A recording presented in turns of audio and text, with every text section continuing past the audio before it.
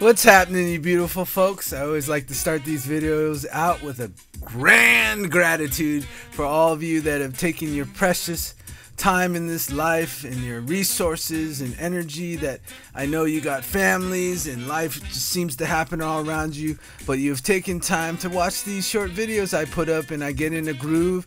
And I really appreciate all you new people coming in and leaving comments and finding value in what I do. It just warms my heart and makes me do this work even deeper.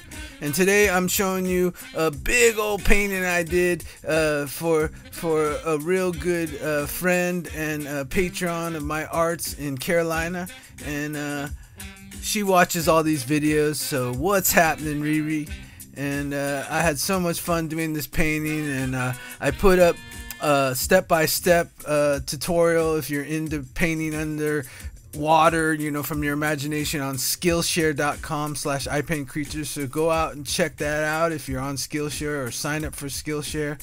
And I go through the whole process of painting this, and I have so many little bits and paintings of this because I had so much fun, you know, painting recordings. And so I'll probably be showing you just a little bit more of the detail, but this is where I'm putting in all the creatures from my imagination and having a lot of fun. I did that real hybrid, like kind of jellyfish, right, with my kappa yokai sitting on top, right, to, you know, over there, that place right there. And it's a real interesting kind of jellyfish.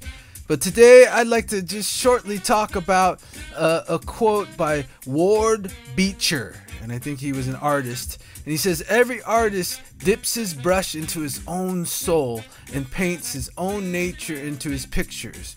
And his name was Henry Ward Beecher. And just want to get into how, you know, doing just even creative writing, even if it's kind of journal oriented, be creative, because basically if you go out on the limb and just express yourself, not worry about too much form or who you're talking to, you can start to get your original expression out, your original language, right? And you could get in that kind of, you know, real emotional state that clears your palette within, right? And then these little gems of you know, creative expression that you can put out in the world, you know, like to call them nutrition for your mental health, right? Keep you in that vibration, you know. And there's kind of two treatments you can use. You can, you know, make this art that a lot of times you really, when it arrives, you don't know why you're doing it. But, you know, you're kind of driven to it. It happens to me a lot late night. Happens to me like in the middle of the day. I'll just get driven and fascinated. My curiosity will kick in. And then I'll get more relaxed, not as stressed, and open myself up. And then these intuitive hunches start coming forward. And a lot of times you just need to be patient. Keep doing what you're doing. Keep moving forward, right? And dip your brush into your own soul. You know, your soul pool. That's where your originality, why you came in this world to be as unique as you are.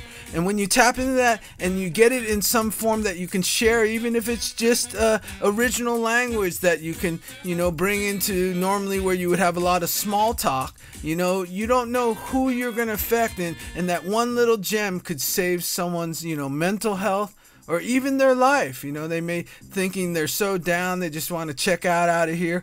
And then you bring forth this new idea that came from that space, that kind of organic space where, you know, those natural things arise, you know, those hunches and those intuitive leads.